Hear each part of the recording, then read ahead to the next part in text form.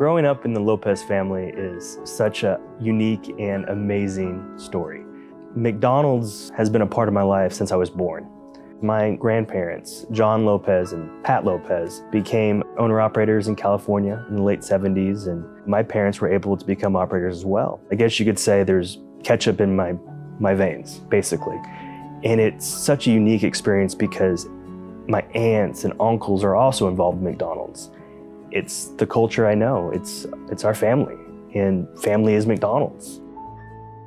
So I was very fortunate to become an approved owner-operator at the age of 25.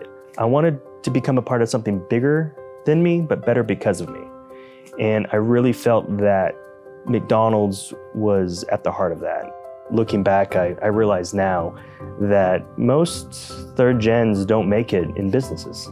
And a lot of that has to do with they don't really understand all of that first gen went through becoming a business owner, entrepreneur. I think it's really crucial at a third gen that you have to bring new skills and look at the business differently, because you can't approach it like your parents did or your grandparents. And that's exactly why I think I was really successful at a young age. Was I was innovative. I brought different skills to our business. And I felt like McDonald's really related to that, and I was able to become very successful at a young age.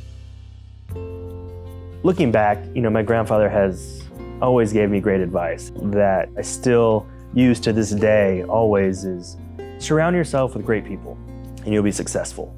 I feel like we've done exactly that in our company. Is you got to have great people to help run your company. You can't do it alone. So we really had to put together a people plan basically to help identify future growth.